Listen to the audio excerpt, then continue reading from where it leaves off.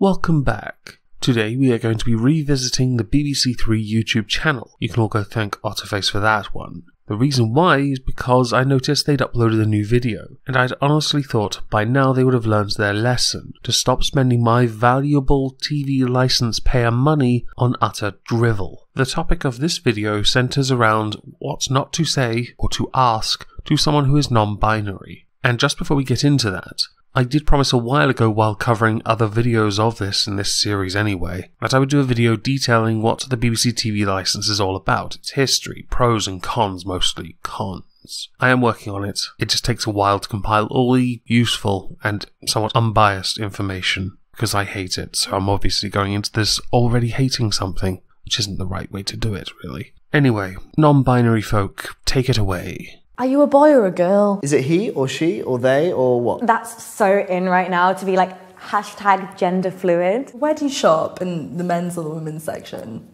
Or unisex? Unisex! That word needs to die! It's a shame that when you decided to ask questions before showing the title of this video, you didn't ask the questions that most people would ask. Did you get that off Tumblr, being one?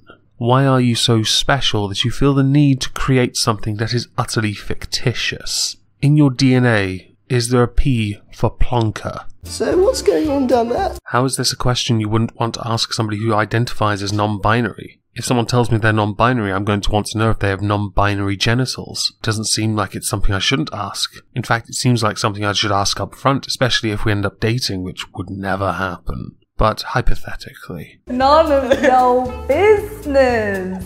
I have had this many times. It's this fixation to know they have to know because what they see is unclear. People don't even bother to ask me. They sort of forcibly tell me in the street, you've got this genitalia. And they can just go along and walk past people in the street and just sort of tick off like... Vagina, penis. Vagina, penis, Ooh, and I feel like... less anxious now. Yes, we've all heard this before. Gender is a social construct and there are only two biological sexes. However, there are still only two genders. Your genitals have nothing to do with your gender anyway. Yeah. Those two organs don't identify your whole life, and they shouldn't. Okay, so I can agree with the sentiment of the second part that gender should not dictate your life. With regards to the first part, though, I take issue because by removing biological sex and focusing solely on gender, you are removing the scientific fact that non-binary people cannot exist past what you feel, which is not good enough. Now, you can try to argue that societal norms, gender roles, and whatever are irrelevant, but it does not lend credibility to your position whatsoever. That's so trendy right now, hashtag gender fluid. Well, there is a term that floats around the internet to define certain people who are not really what they say they are. They just latch onto it because they believe it to be trendy. They're called trans trenders. They are, if anything, a detriment to what real trans people go through. And if they're anything like other annoying little millennials, they spend far too much time on social media and believe what they see on Tumblr, because they, much like earlier mentioned, have a P in their DNA for plonker. I can see this person. I mean, look at this coat. I'm just like hip and down with the kids, you know. We may have struggled to find the identity to understand who and what we are, but this isn't a fad. You all look like hipster douches that are doing it ironically. Now, I love that the BBC have done this so that it implies we should never ask people questions that could be somewhat offensive, but they managed to put one in there that's worth your time, and it just happens to be somebody we've spoken to before. Non-binary is like a term that people can use where I don't want to identify as male or female. And unfortunately, you don't share with us why that is the case. To help us better understand you. I don't identify with having a gender because I found it really restrictive. It's complex. I don't know, some non-binary people identify as transgender, others don't. During that little bit there, you noticed a jump cut. It is someone else speaking and not relevant to this particular thread. You're welcome to go and watch the original though to confirm it. Now, I don't understand why people say they are trans and they're non-binary. That makes absolutely no sense. You are transitioning from what to what? It makes no sense whatsoever. And don't put this on feelings, because you're transitioning from one feeling to the other. If you want to do that, get yourself a mood ring. It's a lot simpler and cheaper. I don't think it's more trendy now. I think our existence is actually being recognised. Yeah, we're actually being spoken about. It's reaching people who are going to be confused, like I was, and they're going to be upset and not know what's going on, then they're going to see that word and hopefully it'll mean something to them. So like you see someone and you can relate to it and you're like, oh yeah, lol, that's me. Yeah. Just because more people are speaking on it does not mean it is gaining any more legitimacy. And while quite a number of people go through varying levels of confusion with regards to their gender identity, I do not believe for a second this is going to lead to increasing numbers of people identifying as non-binary, or getting to the point where non-binary is the new bathroom argument. Let's face it, if it gets that far, humanity may as well end itself now. Kneel before Magog and Cthulhu. 2020, everyone.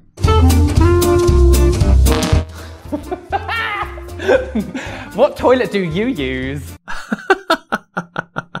Oh, I can't wait for this one. I can't wait. First things first, this is not a question you should not ask someone who's non-binary. It's definitely something you should always ask people who identify as non-binary. I kind of find myself having a breakdown about that on the daily. Well, you do look rather delicate. Whichever one I please. So you use the disabled one then? I don't like to go in the male toilets at all because it's like I will be looked at, people think I'm a pervert. You haven't spent much time in a men's bathroom, have you? Men don't exactly spend their time checking each other out. You go in, you do your business, you wash your hands, you walk out. That doesn't make anyone a pervert unless you are going out of your way to look at other guys' dicks. I will use male toilets unless I feel unsafe. What on earth is there to feel unsafe about? Are you just feeling insecure cause reasons and then decide to flee and go into the disabled bathroom because that's undoubtedly where you'll end up to pull on the strings? At the end of the day, a toilet is somewhere where you go and have a shit. So what does it matter what gender you are? A position that does not need criticising. Something most people can agree with, to an extent.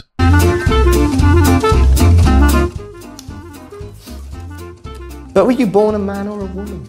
As the BBC have very kindly introduced biological sex into this, I am intrigued to see how they answer the question, but also, if at all, mention why this is a question that should not be asked. I mean, what is a man and what is a woman? This is not some deep, profound question that requires many years of philosophical study, so I will not be wasting any time answering that.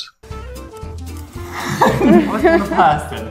You're assigned gender, you're assigned sex. I wasn't born with a penis, so... You are assigned a biological sex based on an obvious outward appearance, either having external genitalia or not. And just because you weren't born with a penis does not change the original question. You're not answering it, you're dodging it. You're deflecting with arrogance. It doesn't suit you. Just makes you look like even more of a douche. Which I'm sure if you identify as trans non-binary, you're already a colossal douche to begin with. You can be a boy and you can like flowers. So, I'm a guy that spent most of his childhood working on garden nurseries. That is not a gender trait. And you've still not answered the question. No one's answering this question. Yeah. They want to term all your behaviours as either like a feminine or a masculine. Doesn't answer the question. You can be a girl and you can like cars. Yes, and there are some quality female drivers out there. Then determine which they think you're more strong in and put you in that box. Do you really think when a baby's born, the doctor's not looking at the genitals to determine the obvious baby's sex, although that could already be known courtesy of an ultrasound? Do you think they're instead looking at the baby and determining, this baby already has very feminine traits, let's ignore those pesky genitals, no, I'm not sure. This one could be non-binary. I know, what do you know? The comments on this video, there are only two genders. Oh, I identify as an attack helicopter. There are only two genders, and don't fuck with the Apache helicopter crowd. They'll send their heat-seeker missiles and blow those fucking contacts through the back of your skull. That's not natural.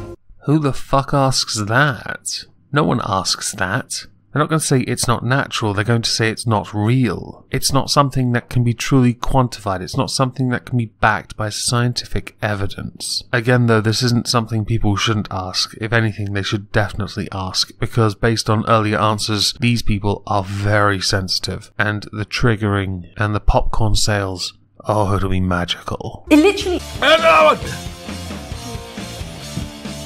Oh god!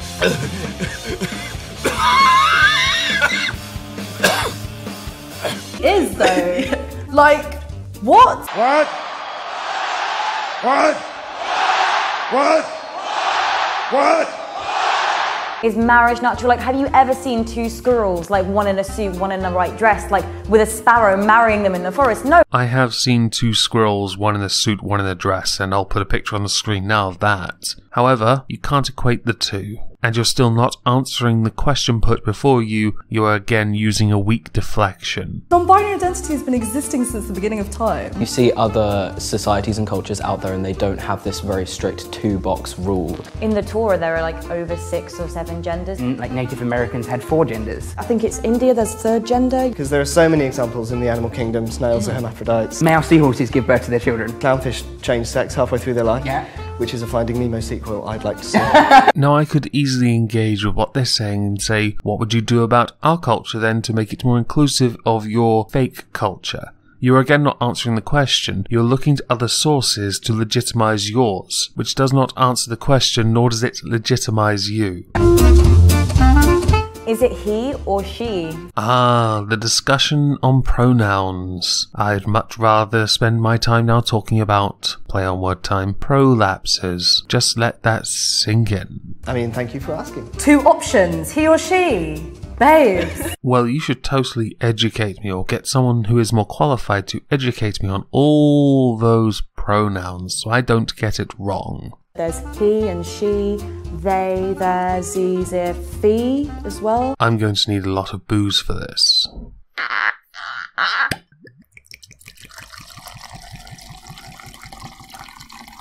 No, I need more.